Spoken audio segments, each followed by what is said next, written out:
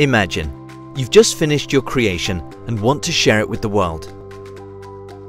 You could stand on a soapbox and shout your message. You could publish your article in a traditional journal. A few people can read it, and you no longer have control of your own work. Or you could share your work with the world through open access and make a real impact on society. So what is open access? The Berlin Declaration on Open Access to Knowledge in the Sciences and Humanities states that open access is free access to information and the license to copy, use, distribute, transmit, and display the work publicly, and to make That is a mouthful. Let's break it down. Open access means the creators place their work on the internet for public use free of charge and free of most copyright barriers. Anyone can read it, cite it, and reuse it. There are several ways to share your work using open access. You can publish via a publisher by following the golden or green road, or you can publish it on your own using a license. When following the golden road, your creation is published via a publisher as an article in a journal or magazine. Work shared via a publisher can cost money. This fee is known as an article processing charge, or APC for short. The APC is to ensure your article receives the same treatment as those articles published traditionally, while allowing publishers to compensate for what they would otherwise make with subscription costs. Sometimes the published article can then be deposited in your institution's repository, or the repository required by your discipline. Sometimes versions of the article can be deposited into a repository for future use, even after having been published in the traditional way. This is known as the Open Access Green Road. Versions can be preprint or postprint, both author's versions or publisher's version. Depositing of one of these versions is usually allowed after an embargo period. An embargo period is the length of time you need to wait before making a version of your article public on the internet.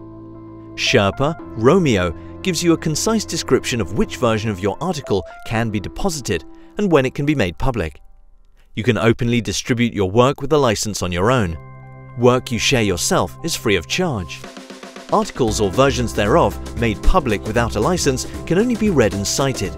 In order to use the work in education, new research, or any other form of reusing the work, a license must be attached. The most commonly used license is a Creative Commons license.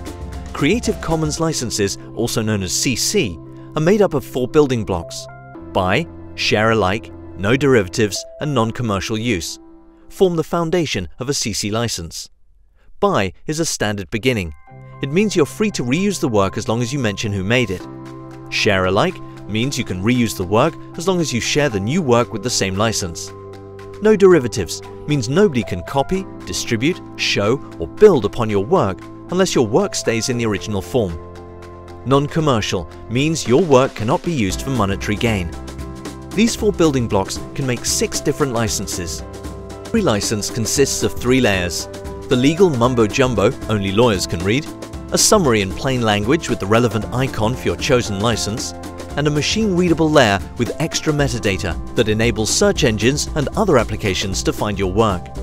There is also the option of putting your work out for the world to see, without worrying about what others do with it. This is a CCO license, and distances you from your copyright entirely, putting your work in the public domain. A fancy word for everyone can do what they like with it. The drive for open access is increasing as governments and funders request that research done with public money is made open to the public. Open access falls under a broader subject of open science. Open science includes throwing open your research, its data, and its impact to the public. But why bother? Good question. Here are a few good reasons. By clearly indicating what people can do with your open research, you as researcher won't have to be hassled with giving permission every time someone wants to use your work. They can read it in the license.